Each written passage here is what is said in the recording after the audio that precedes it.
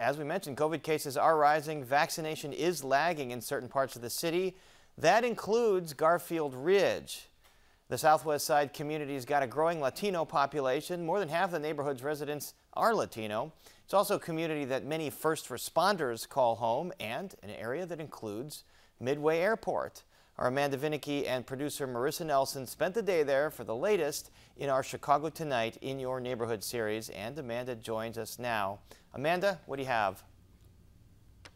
Well, Paris, I want to actually start the introduction to Garfield Ridge with somebody that we met after he was randomly walking down the street. Walter Gowell had just paid a visit to a Chicago classic, Weber's Bakery, where he bought kolachki and apple turnover. And he has been here for a long time. His parents bought a house in Garfield Ridge in '55, and he's pretty much lived in that very home ever since.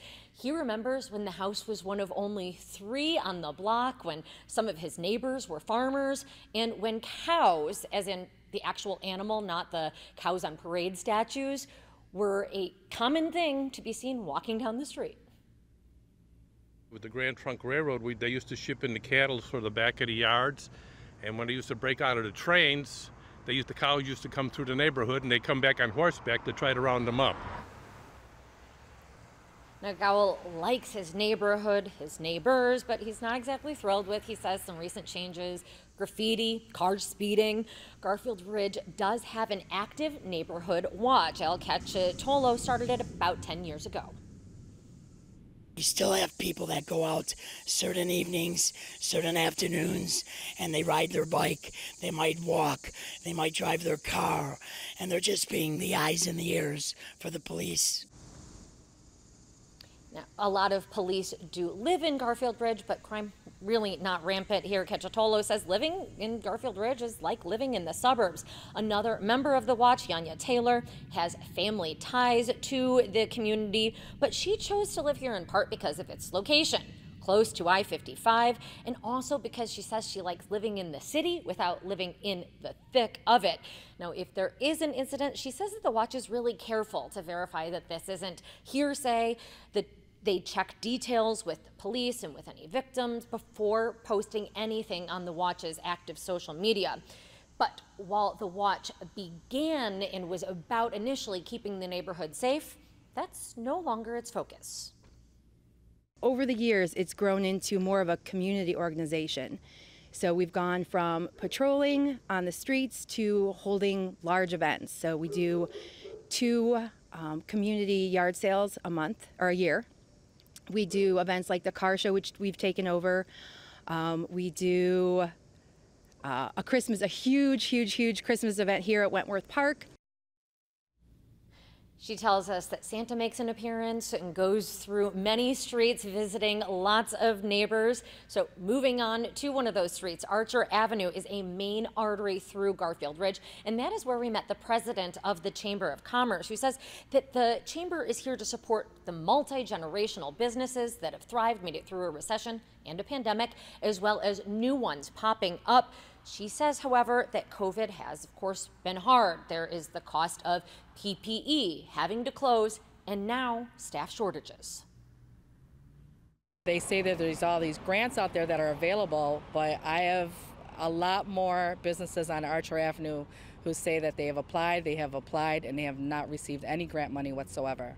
And most businesses here on the Southwest Side and anywhere, they're not looking for a handout. We just want to conduct business the way we've always been taught: be good, provide a good service, provide a good product, be fair, treat people fairly, and we expect the same in return. Now, speaking of COVID, the rate of the coronavirus in the 60638 zip code is 5.7%, and 49% of residents, according to city data in that zip code, are fully vaccinated. Now, in contrast, there's a 4.2% positivity rate in all of Chicago, and nearly 55% are vaccinated citywide. Dr. Eunice Kim is a family physician whose clinic is in Garfield Ridge, and she is working to bring that rate of vaccination up. Parents and youth over the age of 12 who are coming in to get their back-to-school physicals, she is ready to give them that shot. I just want to stress that We are here for our patients in this Garfield Ridge community. So whenever they decide for themselves to protect themselves and their families and friends, we are here to support their decision. And if they have any questions, we're here to answer for that too. In terms of the vaccines, it is highly effective against the new Delta variant too, above 90%. I mean, when I was back in school, above 90% is A. Garfield Ridge-based Beat the Streets is also looking out for Chicago's youth. The organization takes boys and girls age 5 through high school to the mat, the wrestling mat. Wrestling is probably the best fit because life is difficult, wrestling's hard. It's not easy when you first get into wrestling. You're gonna get your butt kicked. And you're gonna take a lot of beatings, but through perseverance, hard work, dedication, learning how to fine-tune your craft, slowly and surely you get better. Dixon says Beat the Streets is about helping to develop children off the mat as well. So yes, there is a weight room and obviously the mats, but this is also a program that offers tutoring, literacy help, and life coaching. And they've got this brand new place to do it. $2 million of renovations toward this building that just opened in June as Beat the Streets headquarters. Now, next month, Beat the Streets starts its new fall program. You can register on its website. And we, of course, want to say thank you to Beat the Streets for taking us off the streets this evening with some storms in the forecast. Now, we'll be back later with Garfield Ridge resident and also the local alderwoman, Silvana Tabares. But for now, sending it back to you in the studio.